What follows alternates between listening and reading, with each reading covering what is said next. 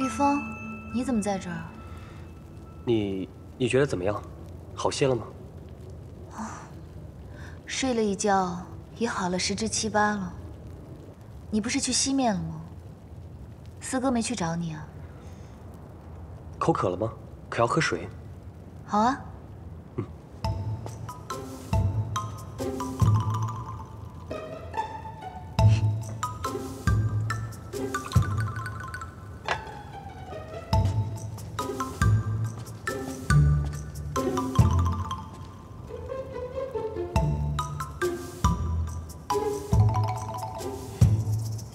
多谢四哥。你是四哥吧？只因我刚打完架，法力虚弱，识不得你这变化之术，你便换作碧芳的样子来戏弄我。好啦，样子虽变得一般无二，但性子也太不像了。你可没看那碧芳平时对我不冷不热，一副不放在眼里的样子。我没做什么变化，实实在在就是碧芳。真因上神同殿下前去西海拜师了，我在桃林守得无趣，便回来瞧一瞧呢。你是碧芳啊？对，你们飞禽类一向性子冷，不像我们走兽类。我就随便一说，你无需挂在心上。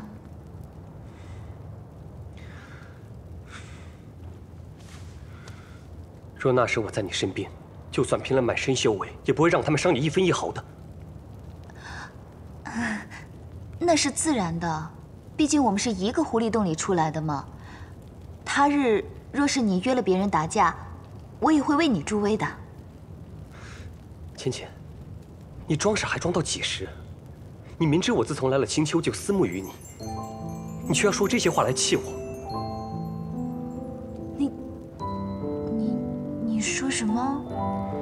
因为你同那天族太子早有婚约，我才免不得已藏了颗真心。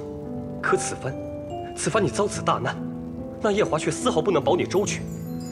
我出去这些天，打听得很清楚了，听说他在天宫还处了位侧妃。哼，像他这样风流，也不知能不能全心对你好。我怎能放心将你交于他？芊芊。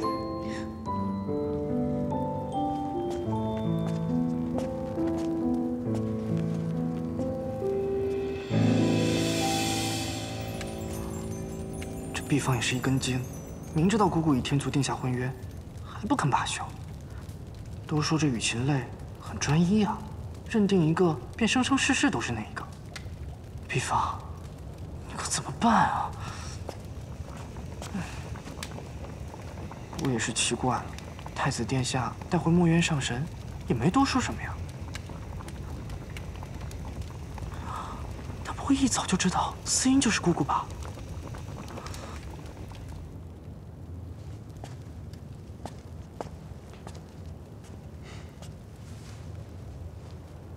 把药喝了。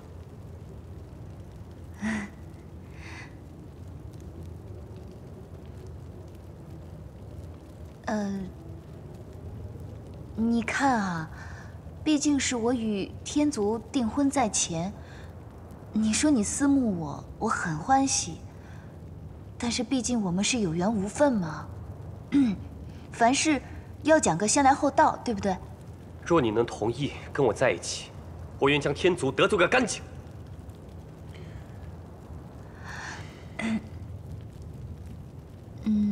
不如你先出去。你只说愿不愿意和我在一起？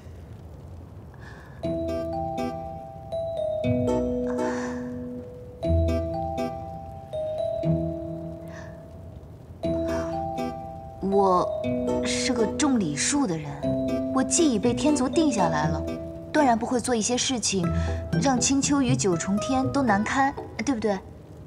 你说你很思慕我，我很感激，但是你我终归是有缘无分，其他的我便不多说了。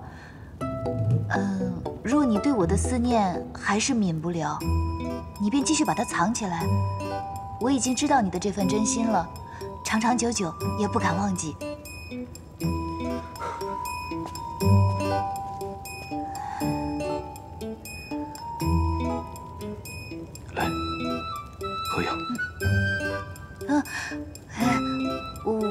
起来。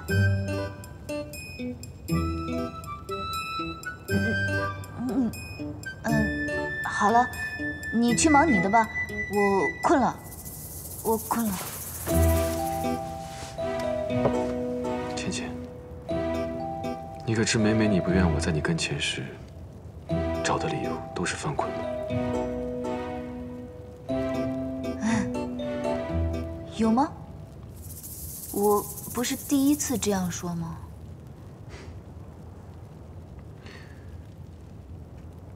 芊芊，方才你说的都是真心的。这可如何是好？走了一个又来一个。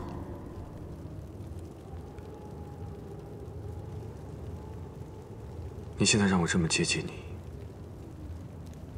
我来请求你为我做的一切，都只是因为你和我有婚约吗？若与你有婚约的是另外一个人，你是不是也这样？他这话问得十分奇怪，这不是明摆着的事情吗？若不是他与我早有婚约，他能在我这里一次又一次地开到油水，肯定是刚到青丘住着时就被迷谷打出去了，哪还进得了狐狸洞？分得一间上好的厢房。我对你好，当然不只是我们之间有婚约。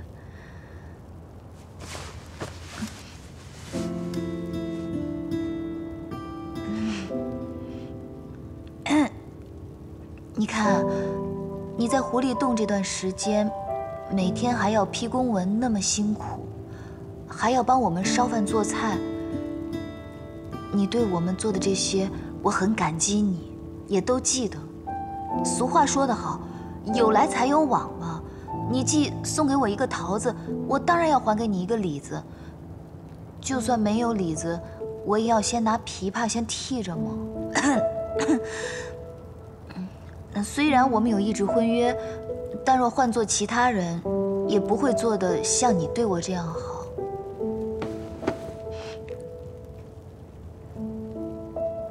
我从未给其他人做过饭菜，我只给你做过。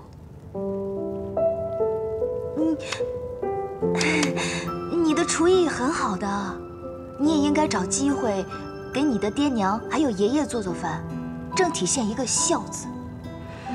我为你做了这么多，并不是因为我没有婚约。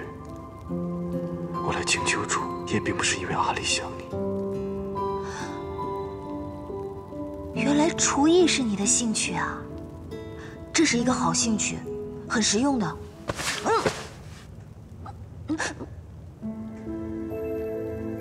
芊芊，我爱你。今日这是怎么了？我这万年不开花的铁树一开就是同日2朵，这一前一后都来说思慕我，这究竟是怎么了？这种事开不得玩笑。我从未有任何时候比现在更认真了。没有情谊，自然也能做长久夫妻。但我却盼望着能跟你有绵长的情谊。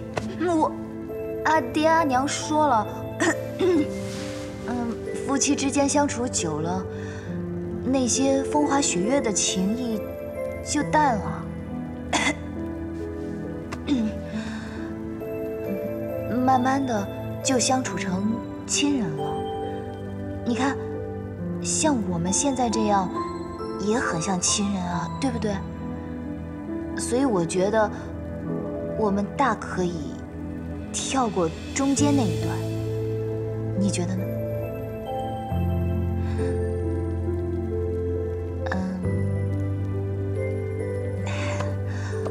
我也知道啊，像你这个年纪呢，是该爱几场恨几场。所以，趁你对我的孽根种得还不深，还是趁早将它拔了吧。等你到了我这个年纪，你就知道了，很多东西都看淡了，对这种爱情委实提不起兴趣来。这也是一种高处不胜寒的境界呀。我一直觉得，天君一纸婚书将你我凑成一对，真的是委屈了你。你还这么年轻，不过你也不用太伤心，万一我们真的成亲了，我会安排好，帮你娶几房年轻貌美的侧妃。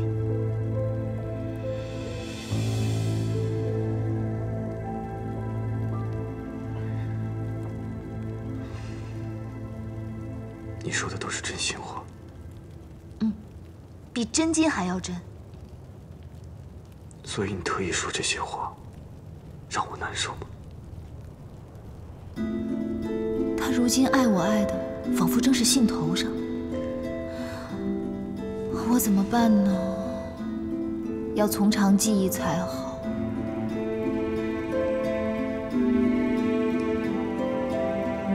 我只爱你一个人，再不会爱上其他人。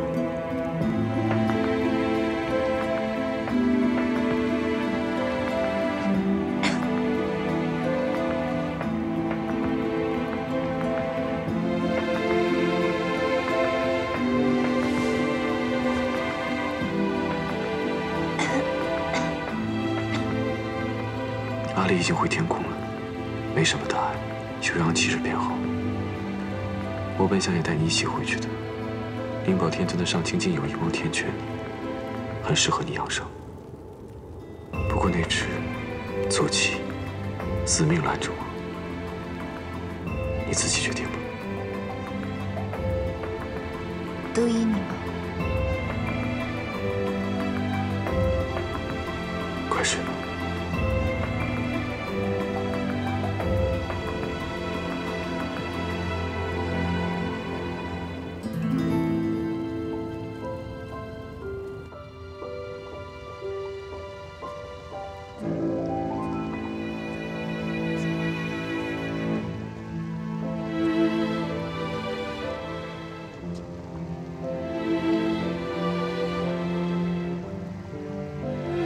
若不是见到墨渊上神的真容，连我都不敢相信，竟有人与我如此相像。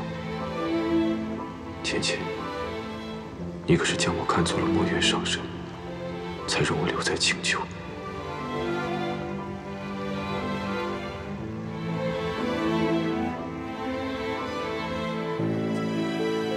这玄女与我们昆仑虚还真是孽缘重重。我最后悔的就是7万年前一念之差，中了她的苦肉计，把她带回昆仑虚，却让她偷走了阵法图，害死了师父和那么多天族将士。本君有一事不明，当年司音上仙是如何在你们众师兄弟的眼底下，将墨渊上神的仙体带走的？既然太子殿下追问到如此地步，我也就不隐瞒了。说来也惭愧，7万年前，师父以元神生祭东皇钟，是17师弟将我们10几个师兄弟灌醉，然后带着师父的仙体离开了昆仑虚。就这样。当时我们沉浸在痛苦之中，并没有想到17会如此做。但我知道，17是不想师父的仙体被带到无望海下葬，因为他不相信师父已经仙逝了。你认为这7万年来，司音上仙与你们众师兄弟必不见面是为何？我也不是很清楚。以我对17的了解，他这7万年来不出现，或许他是有办法让师父回来。殿下若是没有什么再问的，我便回西海了。前几日母亲来信哭诉，说兄长的病又更重了。也是时候该回去看看了。是怎么了？大哥病得特别突然，现在特别虚弱。幸亏前几日机缘巧合，有幸请到折颜上神去，希望能查出病因。有折颜上神在，你大可放心。承殿下吉言。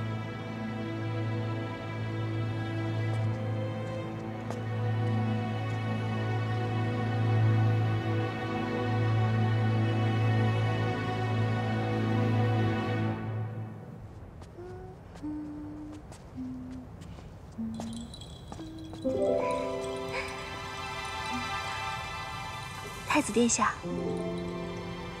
你将屋子收拾收拾，明日会有人来住。住在一览芳华吗？阿丽见到他，一定会十分欢喜，也不会让他住在别处。是那位上神。阿丽睡前还念叨着那位上神的名字，还说喜欢在青丘和娘亲吃饭，喜欢在蘑菇集买好吃的好玩的，觉得呀比天宫更快乐。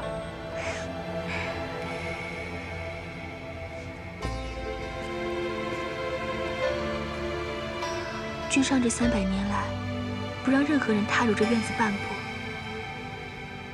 那位上神，就因为是下一任天后，才如此特殊。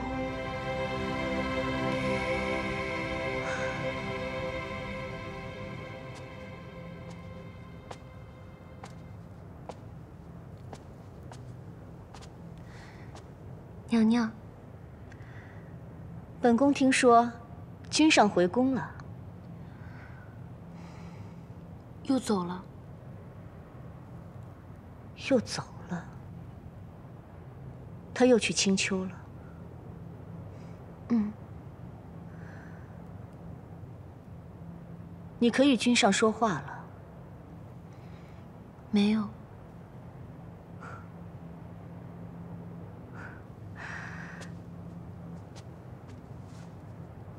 无妨，总有机会。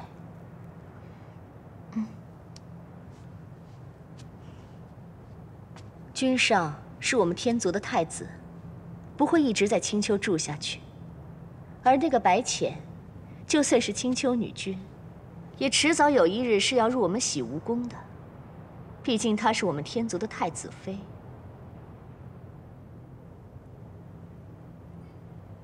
你我只要静候就好。是。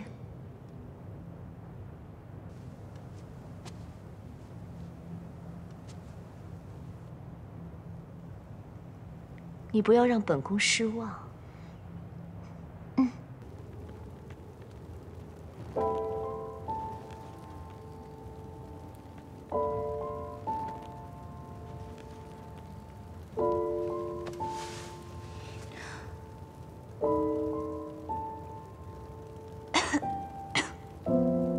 师父的仙体也不知道如何了，我还是去看看吧。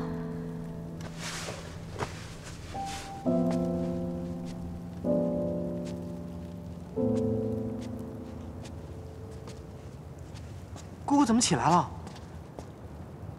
我想去看看师父。这又是夜华案前的那个小仙送来的。是啊，怕是天君要让太子殿下来继承君位了。这文书越堆越多，这2日偏偏太子殿下照料姑姑，看都不看，我就帮着理理。夜华他人呢？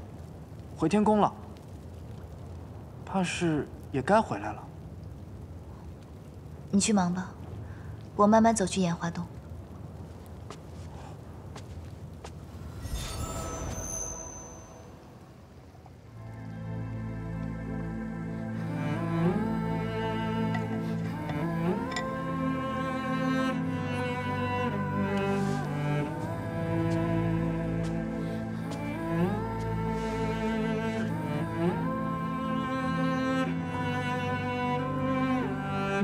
果然有迷谷在，会照顾好师父的。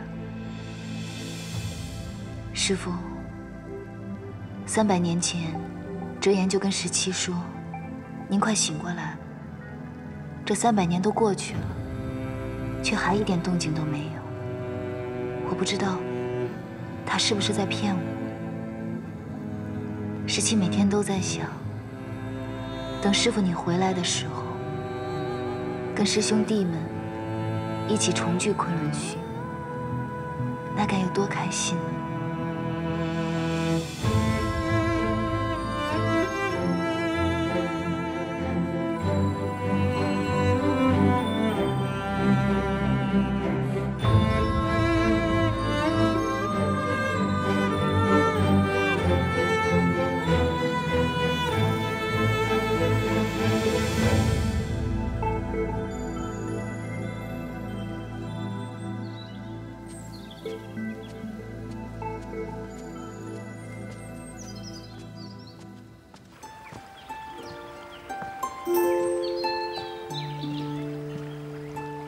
怎么看都觉得还是我青丘的景色最好。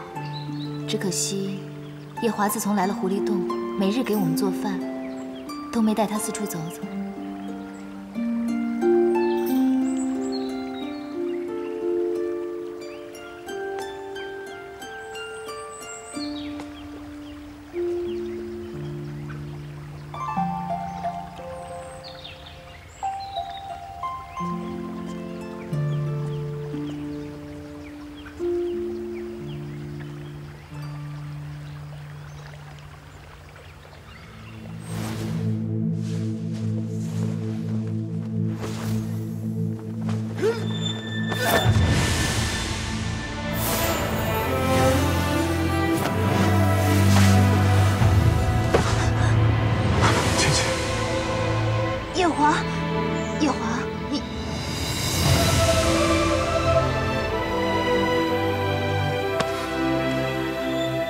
你干什么？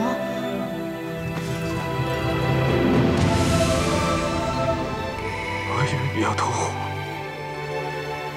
我不过是因为天气太热了，所以……姐姐，我再也不能让你……你不是在房中批公文吗？怎么突然来这儿了？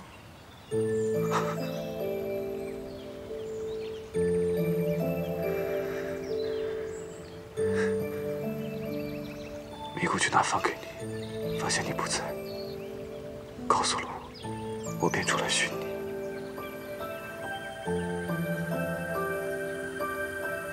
我们回去吧。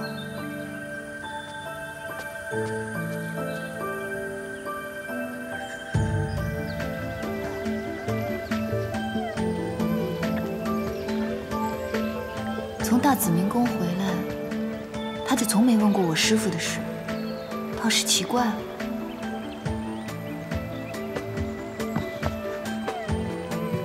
小五，你是不是喝酒了？脸怎么这么红啊？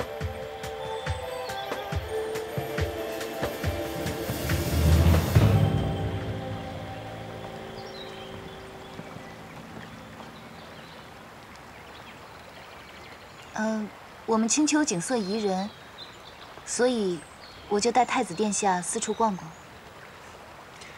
斜阳微风，满池荷花飘香，正适宜幽会。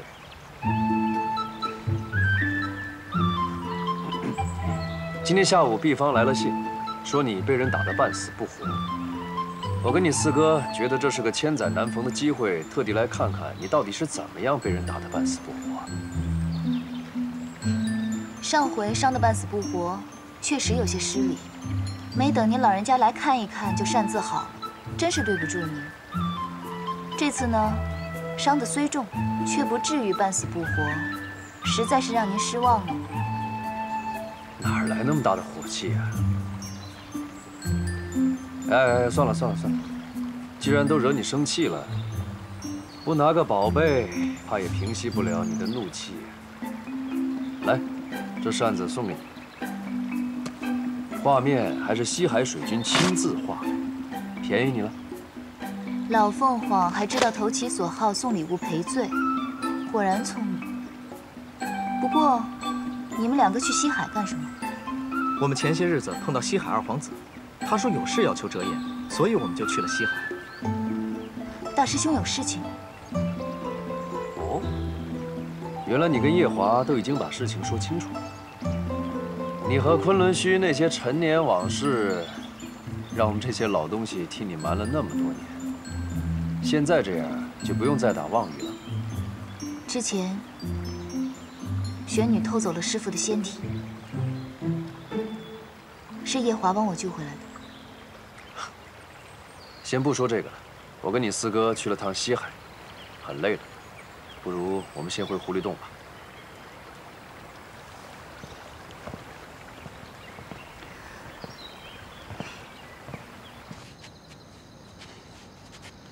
想不到你也能在言语间被斗得生气，折颜上神很有本事。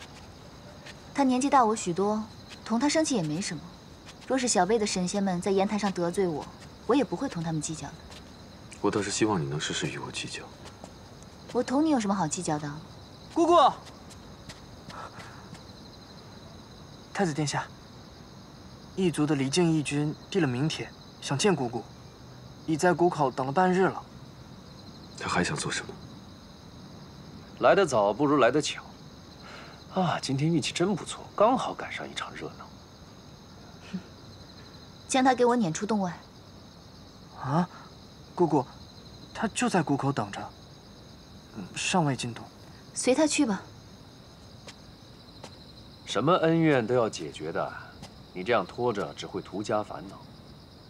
择日不如撞日，不如我们今夜就和他了结了吧。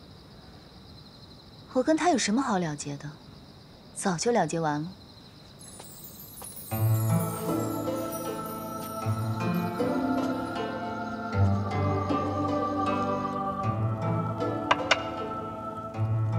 你四哥回来把我书房给占了，我今晚是看不了公文了，只好拉着你陪我下棋。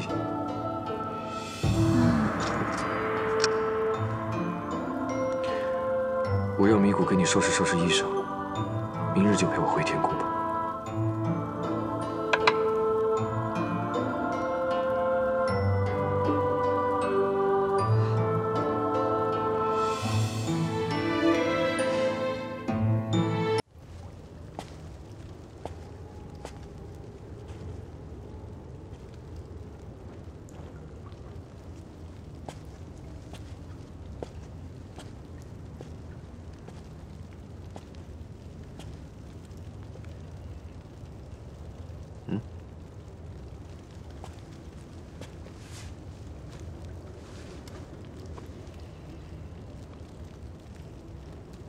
我寻思着你应该有问题想要问我，就没敢睡呀。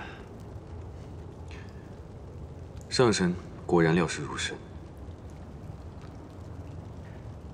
问吧。既然你已经知道墨渊的事情，其他的我也不想再瞒你了。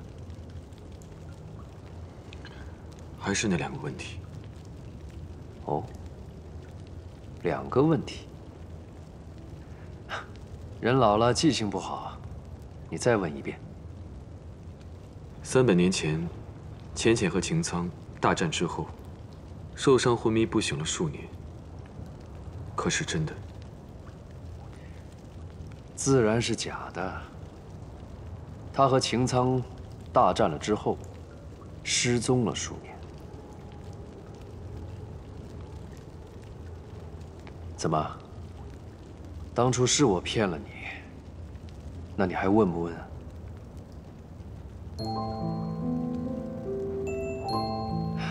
第2个问题呢？他可曾忘记过什么？是忘记了。忘记了什么？这个我不太清楚。我只记得，他失踪了数年后，忽然有一日遍体鳞伤地落在桃林里。很是伤情，就是在你跳诛仙台被我救起的那一日。所以你就给他喂了忘情药？不是我喂的，是当时他向我要的忘情药。我看他那个样子，也是觉得还是忘了什么好吧，就给他喝了。他没有跟你说过，他忘了什么？这个他还真没有说。不过我后来大概猜想过，我在天宫见到的那个素素，就是他，对不对？不错，他就是素素。你是如何认得他的？我们在东海重逢时，他有很多动作让我感到非常熟悉。后来看到他手腕上的伤痕，我才确定，真的是他。那是红莲业火留下的痕迹，去不掉的。原来是如此，露出了破绽。上神，是真不知道，还是为了我而不说？他想忘了我，是因为墨渊。墨渊，与墨渊上神比，我与他那数年的情结，或许只是他飞升的一个阶段，并没有什么基础的意义，反倒是牵绊。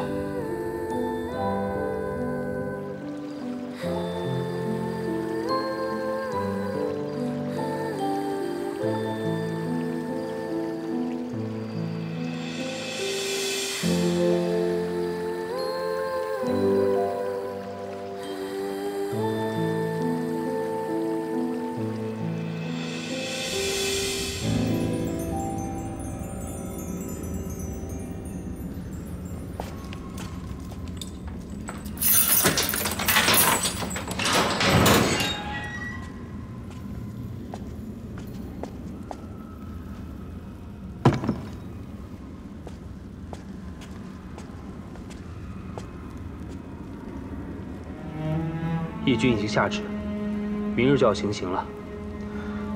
以后你平日待我们不薄，小的也没什么可以做的，就为你准备了这些可口的饭菜。谢谢。你可以把我的儿子带过来吗？我想见见他。你是说那个病儿？不，他不是病儿，他会好起来的，会好起来的。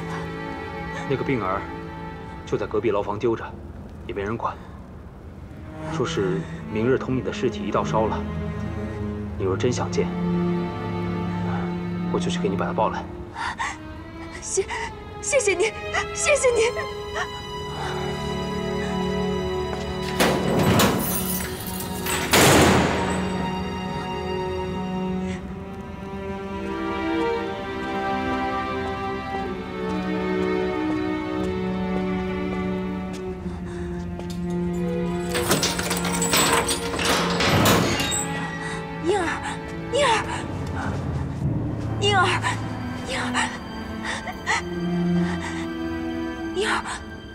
你怎么这么冷？他们待你如此不好吗？再怎么说，你也是君上的皇子，是他唯一的孩子，还是只有娘疼你？快吃吧。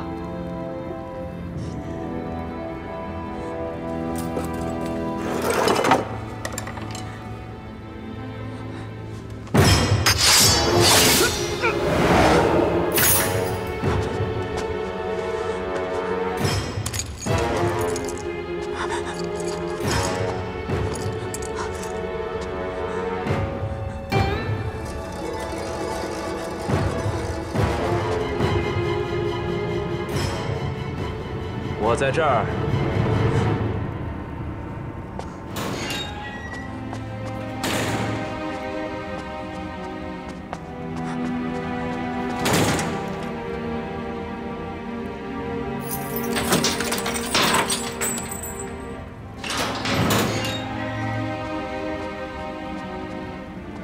我在这儿。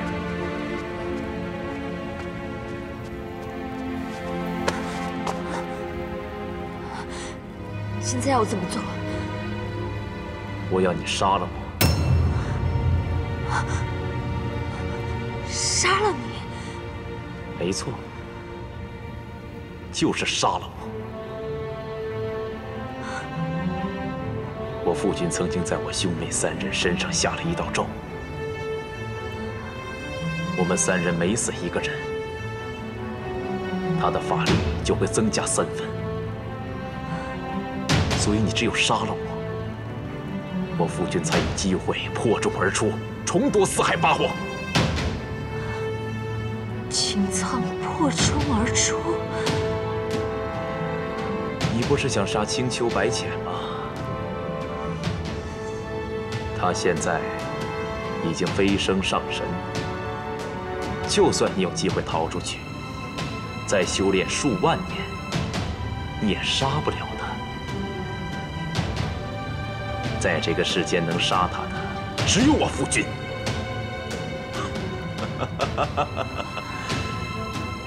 李靖把我封在这里300年，让我连死都不能。总算老天有眼，让我等到了今天。你就按照昨天我跟你说的小路，从这里走出去，就能找到一间与青丘交界的那片树林。穿过那片树林，往西就是青丘，往东就是凡间。你千万不要走错了。你往东去凡间，去找胭脂。当初你如何骗得昆仑虚阵法图的，你就如何骗取胭脂的怜悯。他心地最是善良，一定会帮你的。而你需要做的，就是像如今对我一样，杀了他。我怀里有一块玉，它会指引你找到胭脂，你一定要拿着。尤其是当你接近胭脂的时候，这块玉就会发烫。就算你眼睛看不清，你也一样认得他。你们一族的人，果然心都狠。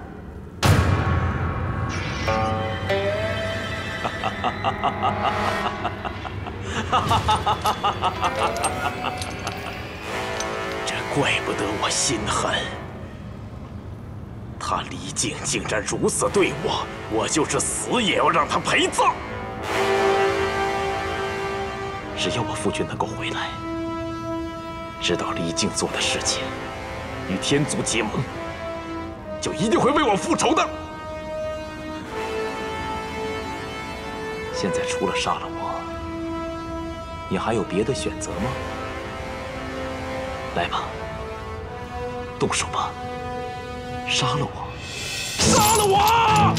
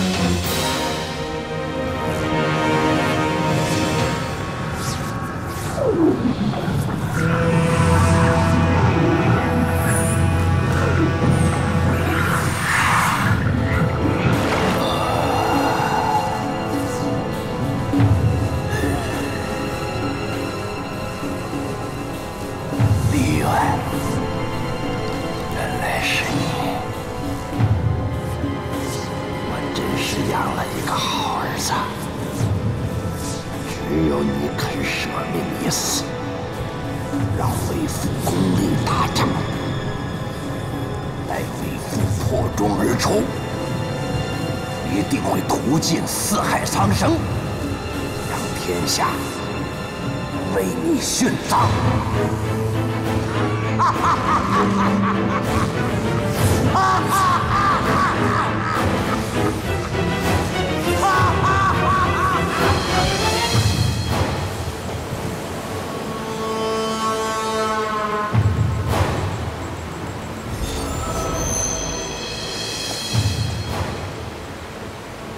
帝君不是说这东皇宫7万年才解封一次吗？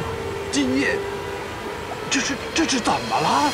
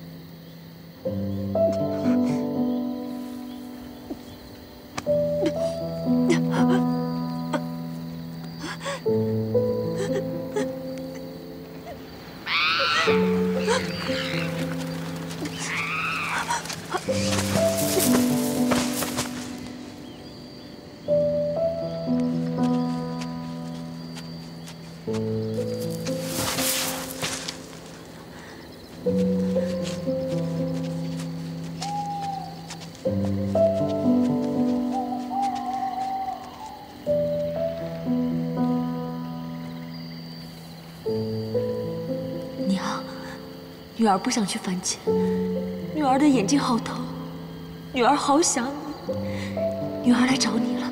娘，你看看女儿还带来了你的外孙。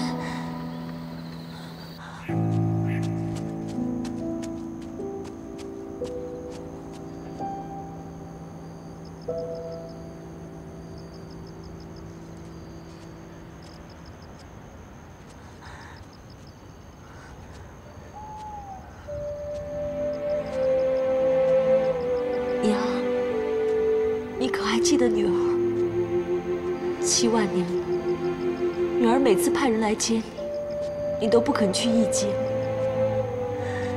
娘，雪女娘，都这么晚了，你怎么还在外头走呢？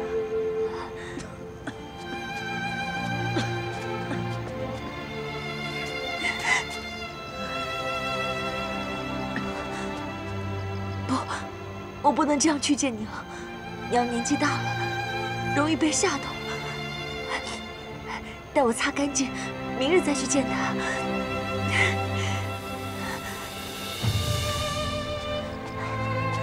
3更半夜的，你也不怕摔跤？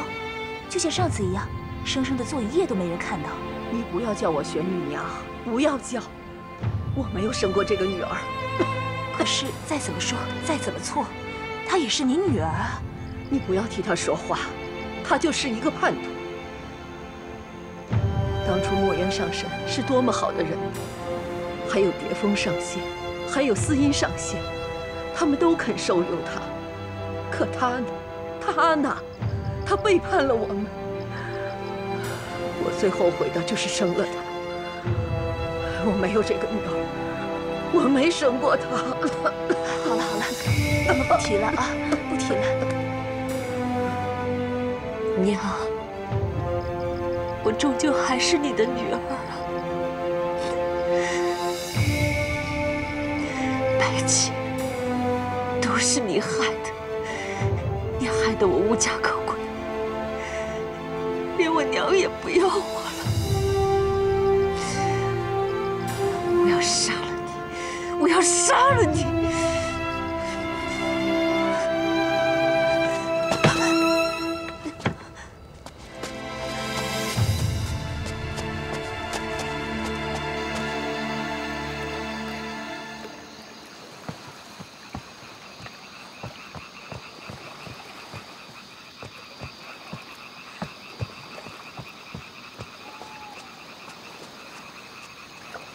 义军，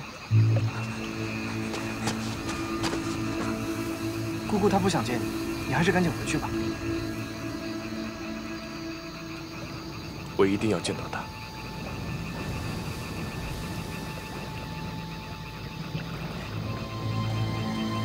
我为你受了这么多刑罚，甚至明日你就要让他们砍我的头，而你就在此处等着白浅可怜你，见你一面吧。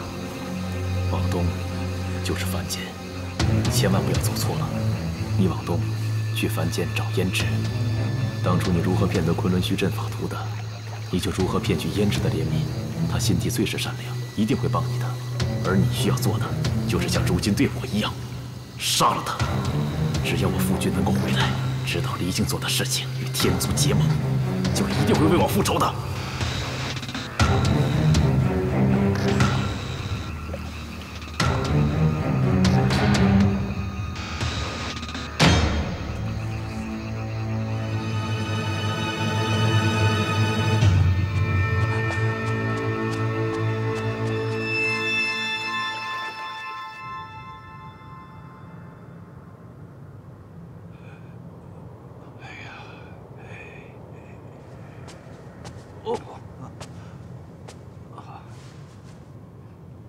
帝君去凡间了。帝君去凡间了。帝君他老人家为了尝尽人间至苦，特意在百忙中抽了2个月的时间去凡间历劫。如今已过了40几日，下个月再来吧。多谢贤子了。客气了。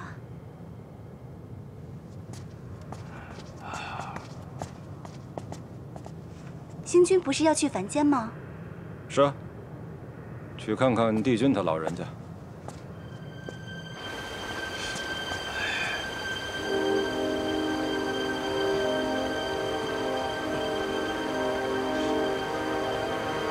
难道是我老眼昏花，多疑了？左右不过20日的功夫，待帝君回来再说。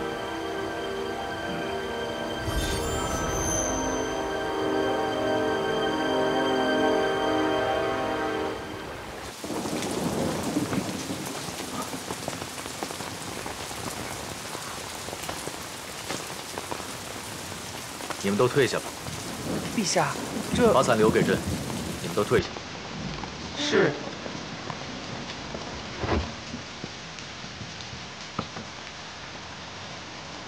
陛下让他们就这么走了？这下好了，雨下这么大，即便有伞，咱们回去洗袜也都得湿了。你在怪朕？臣妾不敢。 朕背你回去。啊！朕背你回去。这怎么行啊？皇后娘娘会责骂臣妾的。你不是跟朕讲过你爹娘的事吗？说你爹爹平日里严肃古板，可尤其疼你娘疼得紧。下雨了，连你娘的鞋袜都不让朕湿。 我爹是挺疼我娘的。来，朕背你回去。陛下，我们还是等雨停了再回去吧。难道非要让朕下一道圣旨吗？臣妾不敢。上来。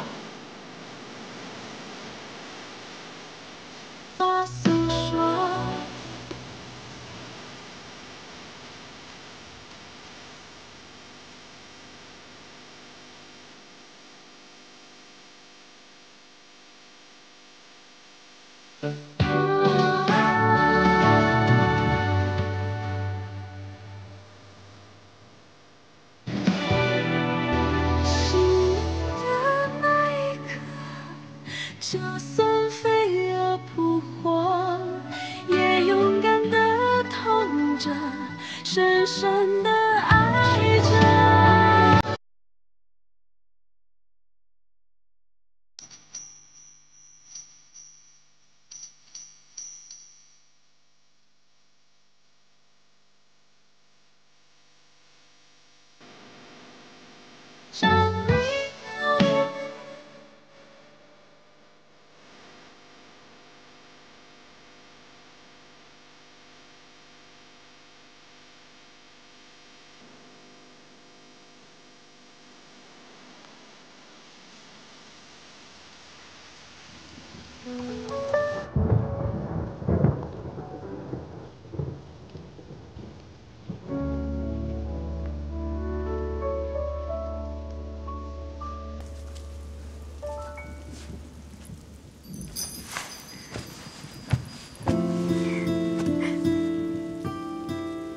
你看你，全身都湿透了。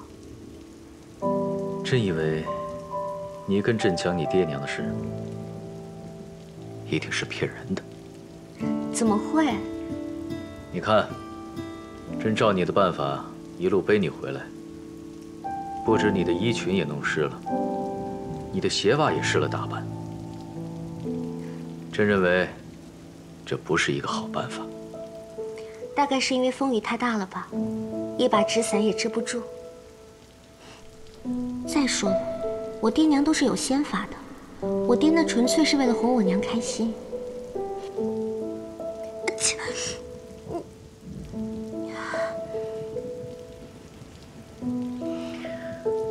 还是受凉了。不碍事。九儿，朕已经宠幸了你那么久，为什么连个动静都没有啊？动静？朕想和你要个孩子。这种事情，又不是臣妾说了算。你的意思是，朕还不够宠你，夜夜留宿都不够？你看你总是这么不正经。是吗？那也只是对你一个人如此。陛下后宫虽没上千，但也有几百。陛下这样不怕有人笑话你吗？不一样，你和他们不同。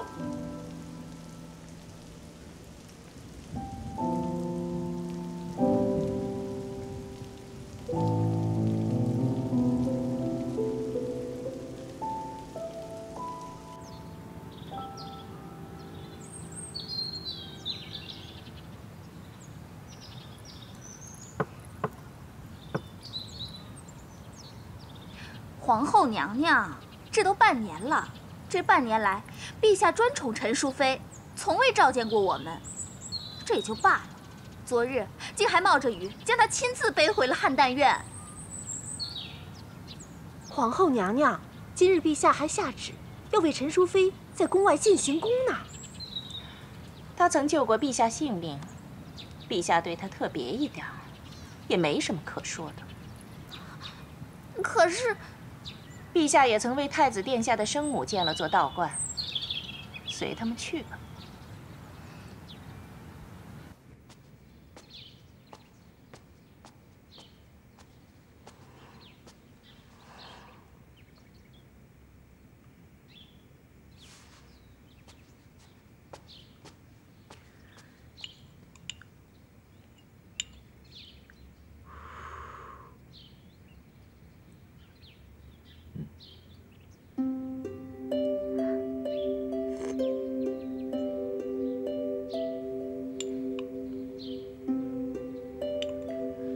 苦吗？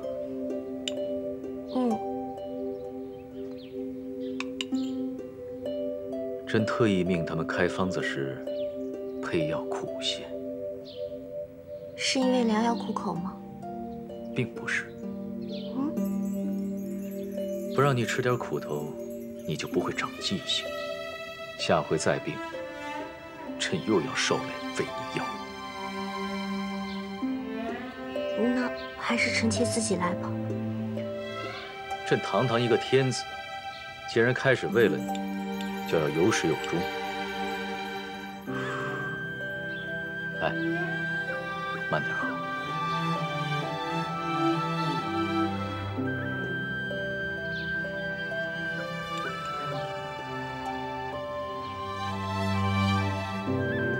陛下，你会一直对我这般好吗？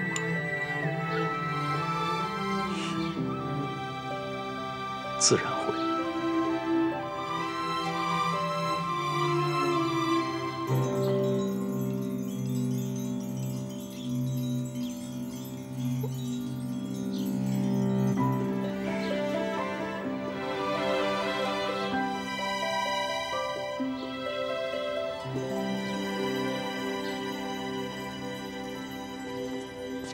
哈哈，哎呀，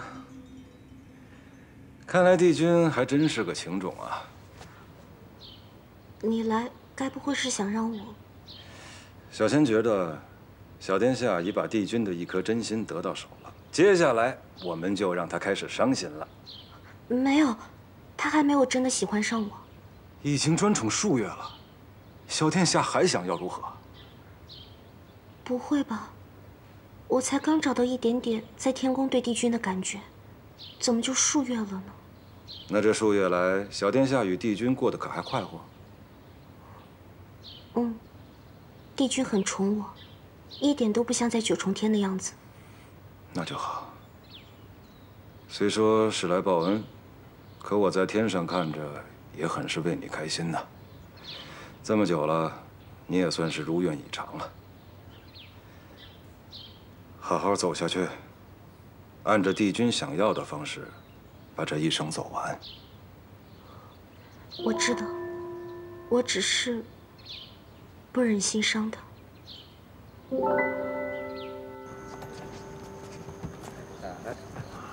是。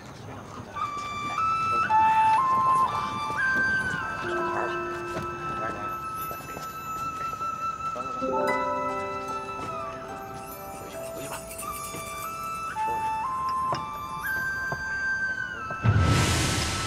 我就算穷尽一生，也要杀尽你们一人一族！放开我！上仙，两军交战，死伤在所难免。况且我夫君已经被封印了，就请你不要再牵连其他人了。她不是那个异族的公主吗？她怎么在这儿？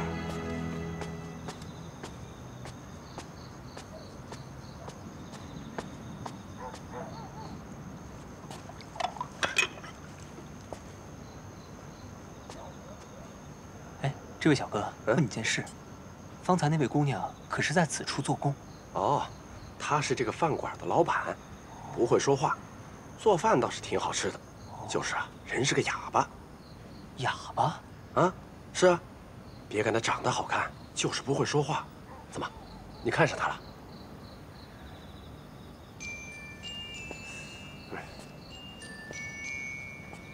在凡间找了这些时候，也没有任何司音的消息。或许跟着这个异族公主会找到什么线索，毕竟是他哥哥说的曾经见过司音。只是要怎么留在他身边呢？每次下山都能遇到良家妇女被恶霸调戏，只要是未出阁的，必定有路过的侠士拔刀相助。要是个出阁的呢，必有不知从哪儿冒出来的丈夫拔刀一声吼。不管是侠士还是丈夫，必定穿着白衣。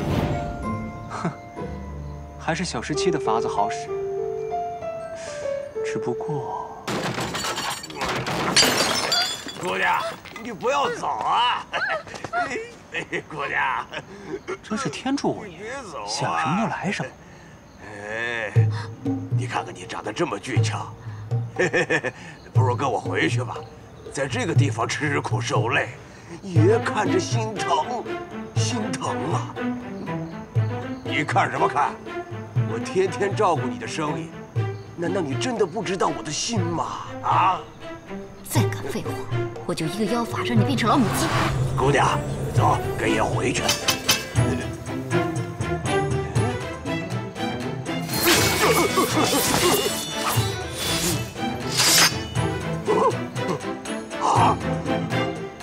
敢调戏民女，还不快滚！少侠饶命，少侠饶命，我走。怎么又来了个少侠？姑娘，受惊了。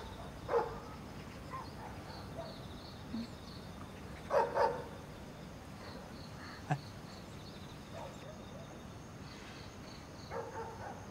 我帮你收拾吧。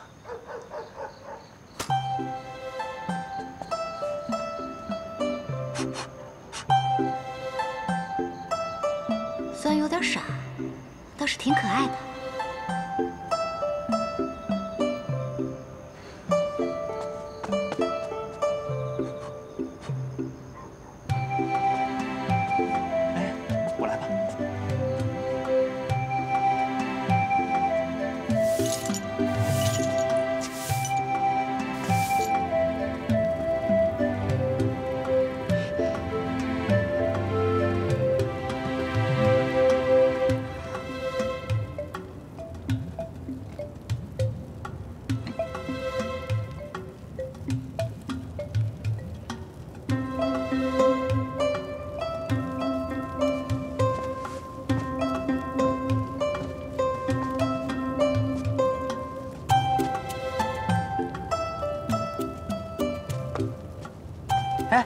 姑姑，太子殿下说你即日就要动身去九重天了。对呀，去九重天。你说我这从小到大四海八荒都玩遍了，也没去过九重天。这次正好借着夜华的面子去看看，也算是因祸得福了。殿下早就在洞外等着姑姑了。我去就回，你看好狐狸洞啊。去就回。依殿下的性子啊，明古是怕姑姑这一去就乐不思蜀，忘了青丘还有个狐狸洞了。长本事了，敢调侃姑姑了？不敢。你现在去我屋里把我的折扇拿来吧，就是折颜昨天新送我的那把。我要带着这扇子上天上去，沾沾他们的仙气儿。好。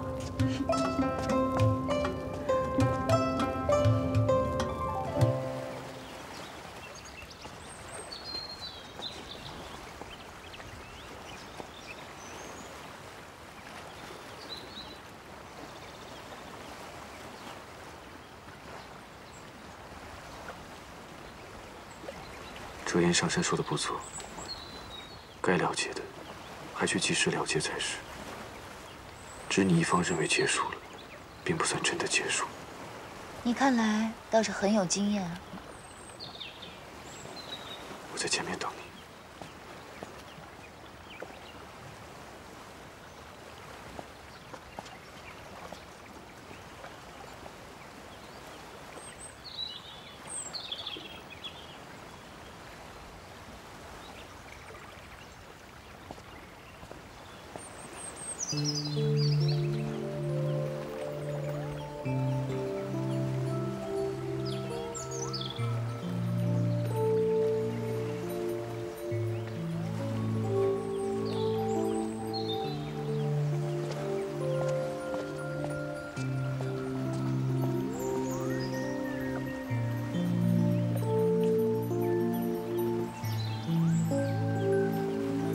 安影，我以为你永远都不想见我了。身上的伤是没大碍了吧？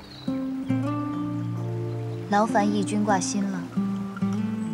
老身身子骨一向强健得很，这点小伤并不碍事。那就好。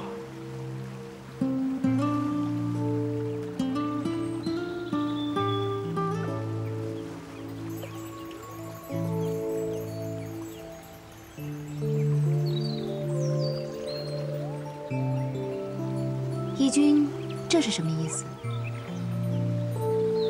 都怪我一念之差，铸成大错。如今你将这玉环拿去，置于墨渊上神口中，你就不用再用心头血了。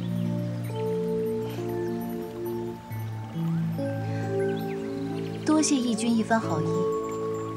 只是如今师父的仙体已经不需要我用心头血来将养着了。这等宝物，义军还是拿回去好生供养着吧。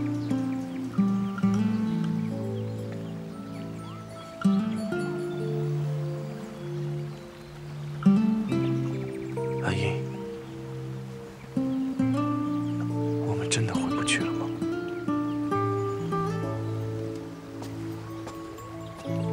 义军现在一心将心思扑在老身身上，不过是因为义军觉得老身在被抛弃后，没找个好地方一头撞死，反而像现在这样活得好好的。一定让义军感觉老身从未将心放在义军身上，所以才这样一番纠缠吧。安英，你以为我对你只有不甘心吗？你我二人像今日这样平和的说话，怕是今后不会再有，所以有些话还是今日说清楚吧。7万年前，我确实因为你而出尝情滋味，因是初次，比不得那些花丛老手，态度自然冷淡被动了些，但对你的情谊却是满满当当的。你也是知道的，当时我们两族之间是有些嫌隙，以至于那个时候，我每天都在想着如何说服爹娘，让我能嫁给你。当时我想到一条好的理由，就喜滋滋地将它写在绢帛上，生怕自己忘了。现在想起来，还真是可笑。你呢？在我对你情意最浓之时，给了我当头一棒。你只知道我放手放得潇洒，却不知道这潇洒背后，我有多少辛酸苦楚。当年师父仙逝，我强撑着一颗卑微的心，到大紫明宫找你借玉魂。你永远都不会明白，我鼓足了多大的勇气，也永远都不会明白，你让我有多失望。